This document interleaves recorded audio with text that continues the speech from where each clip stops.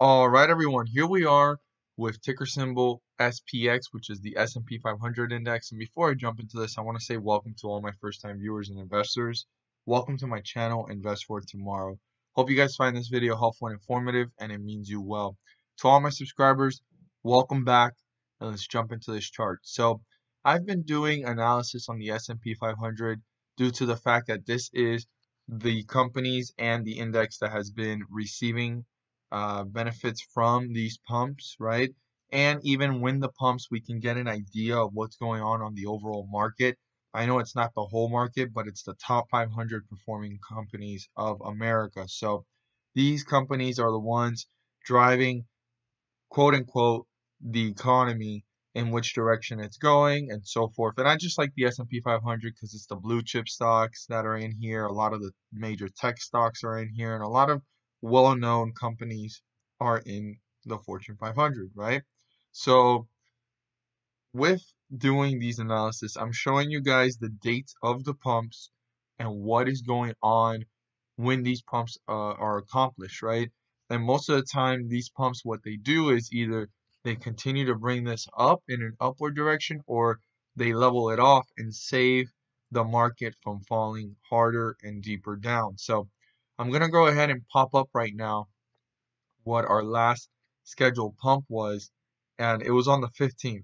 It was earlier this week, and I'm going to go ahead and go over the 15th, and I'm here to announce the next scheduled pump, which is on the 22nd. So we won't know until the next schedule releases until October 14th, and for now they have confirmed that from the 15th to the 14th there's going to be scheduled dates. Right now we know these two, and each of these are pumped in the morning, and I want us to just see what happened on the 15th, right? From the 14th to the 15th, which was the first pump, and what we can expect for the 22nd. So I'd write those numbers down and those dates so that you guys can keep that in mind. Now, back to the chart, the S&P 500 hit highs of 35.88 here, and from that point forward, we've dipped, and I've circled here the beginning of the last scheduled pumps, which was on the 18th is where it started, and it was for a month until the 14th, and we can clearly see here how it all turned out and worked out here, and the last pump was on the 8th, I believe, which was here. It kind of saved itself, and then it dipped harder, and then we didn't know about pumps until the 14th, and here we are seeing the first pumps, right, which was on the 15th, 14th to the 15th, and the next one coming for the 22nd, which I'm going to talk about. But very interesting enough that if you got in when the first pumps were announced, right, started on the 18th, it went up and down, but it was continuing to work its way up to newer highs, and the last second to last pump, excuse me, because the last one was on the 8th, was on the 1st, and from the 1st to the 2nd there was some anticipation there and profits to be taken. I mean, you started at this point, you ended at this point. Now I know it dipped, but if you saw that dip coming and you had entered here, you were still profiting, and that's what I talked about in my last video, and that's why that's circled. And I just wanted to go ahead and give you guys some back information on that. But let's zoom in here and see what happened on the 14th to the 15th. So 14th, right, on the 11th, it started to create the anticipation. The 14th leveled off, and 14th to the 15th, you can clearly see that we started there here at 33.84, and it reached highs, right, of 34.21. So from 33.84 to 34.21, that's may seem like a small move, but that's 40 points on the index, and that's also depending on which ticker symbol in the S&P 500 that you've been following, which I advise everybody to choose one that they believe in and feel comfortable putting money into. And after looking at the behavior on how it acts the same day of these pumps, double check how does that ticker symbol react, because some of them go up between 30 cents to $2 according to these pumps. Now, this pump clearly from the 14th to the 15th, it just leveled it off and stopped it from hitting newer lows, and you can clearly see here, which the 11th on a Friday, created anticipation. The 14th was kind of a leveled off day, and from the 14th to the 15th, this stock did rise, and on the 16th it hit highs here of 34.28, and from that point forward it's hit newer lows. So now what do we expect for obviously the next pump? It's on the 22nd. So Monday is in between the next pump because that's on a Tuesday, the 22nd. And the question is, in which direction is this going? I mean, we've actually fallen into a bearish trend here overall for the market, and it was very bullish for some time. And here we are starting to see the bearish effects. I mean, a lot of people say, oh, well, it's a bearish effect because of elections, and it's a natural cause that happens, and so forth. And a lot of tech stocks have actually fallen, and a lot of people are probably taking profits from this run. And the question is, how much more down is this going to reach? And are these pumps going to save it? Because the question is the stock market crash coming? As long as these pumps are happening, I don't think a crash per se, like a really deep fall, will happen. But we are starting to see a slight, falling down in a downward direction. I mean, it's no longer going up and down in an upward direction, because that's what we saw in this bullish run. It was up and down, but you ended up at a higher point. Here we are starting up and down, and we're at a lower point. So let's see here, what are the different routes this could take according to what happens on Monday. So Monday, if it actually starts to fall and hang out somewhere in a lower area below the stock price, right? Tuesday is just going to be recovery, and it's going to level off and maybe can slightly break through it, bringing it up to newer highs, and probably can create some excitement for investors, because these pumps are to actually level off the market and create more attraction for investors to be attracted to actually invest and start putting more money into the market. That's what these pumps are for. But it so happened that the pump actually was making this a very bullish run throughout the whole year, and people, regardless of the ups and downs, more people were coming in, creating more of a bullish trend and run, as these pumps were actually helping to continue to accelerate and propel forward. But now all I'm seeing is, based off of the recent pump on the 14th and on the 8th, all it did was recover the stock market from falling to newer lows. I mean, from the 8th falling, there was a slight recovery here, and then it dipped.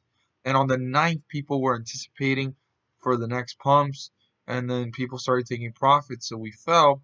And quickly we could see here on the 14th how it started to rise and leveled off, and then it went from 33.84 to 34.21, 20 in the 20s range. So that was like a $40 jump, $40 difference that created some rise. But like I said, that could be anywhere between 30 cents, maybe even, let's just lower it down to a more significant and reduced number that can make more sense. It could be anywhere from 10 cents to $2.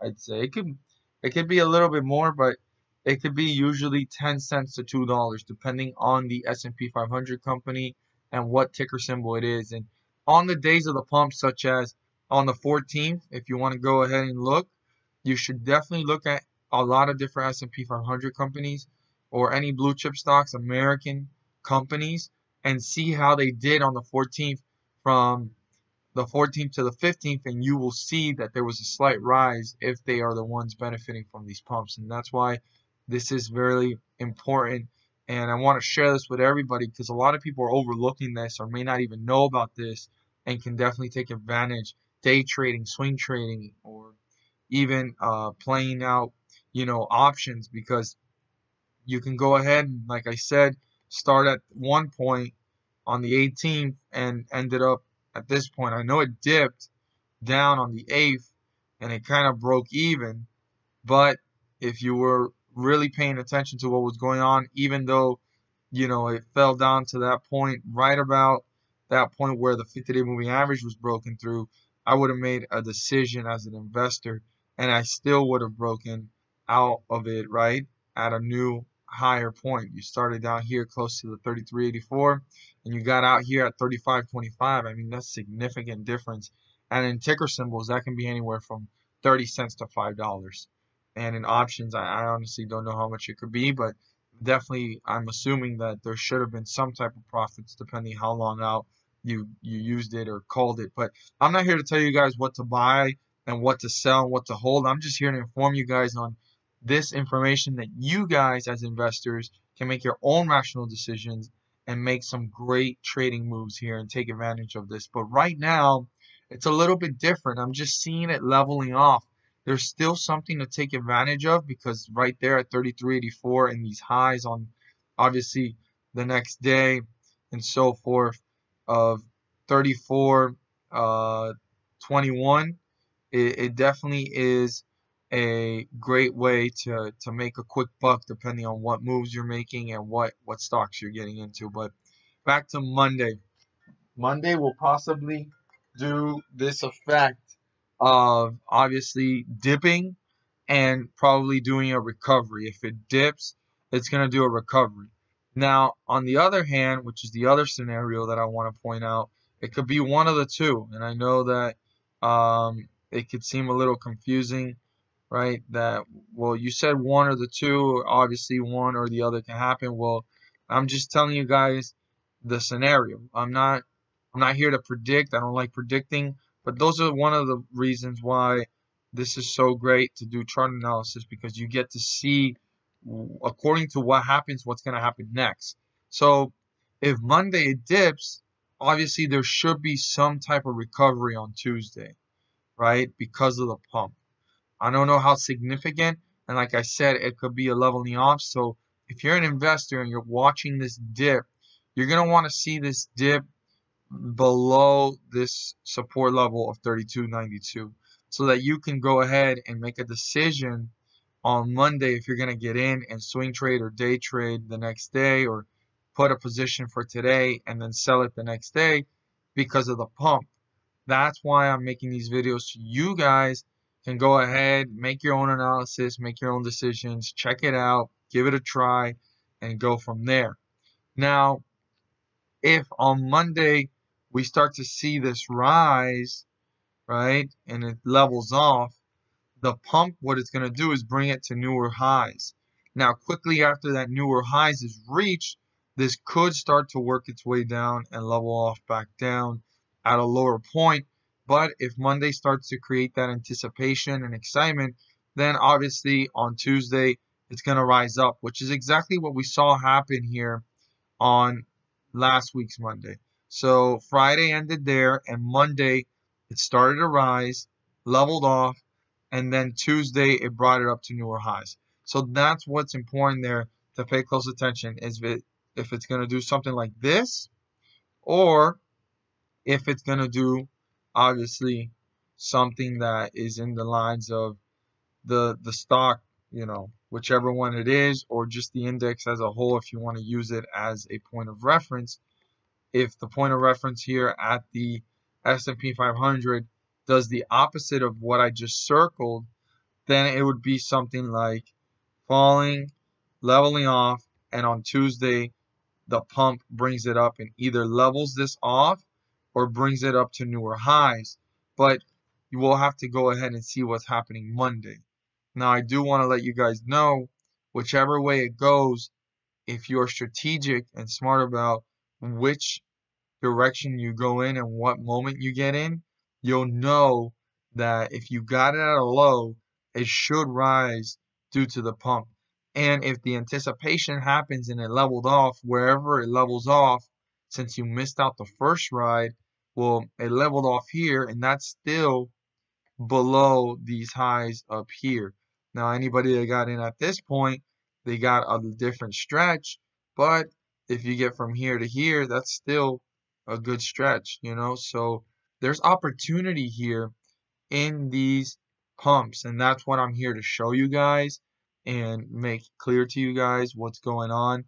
If it does this anticipation and level off, there should be a rise, and if it slowly falls and levels out, then there's going to be a leveling off here, or it can actually break through it a little bit and bring it up to newer highs. But like I said, the pumps, what they do is they start to bring this up and start to bring it to newer highs, or they level it off from stopping the market from dipping down much harder than it could or it should if these pumps weren't arranged. So great news for us as investors. There's a quick opportunity to make a quick buck. If you go ahead and do your own rational decisions, you do your own due diligence, you do your own research, you guys will be able to benefit from these opportunities. Just double check which companies you're going to go ahead and do this. Make sure that the companies are aligning with how the S&P is reacting so that you guys can make a rightful decision and profit from these opportunities. Like I said, I'm not here to tell you guys to buy, hold, or sell. I'm just here to state why the market crash is not coming yet. We do have these scheduled pumps, like I said, till October 14th. The moment they stop, then maybe analysts that are saying there is a fall to come, they may be right and they may be correct. But as of right now, these pumps are stopping the market from hitting newer lows. Again, the 15th was the last one, and our upcoming one is on the 22nd, which is this Tuesday. And that's why we're analyzing what may happen on Monday. And according to what happens on Monday, as investors, we will all be able to make our own decisions to get in and get out on the 22nd, ride those waves, and take advantage of those profits.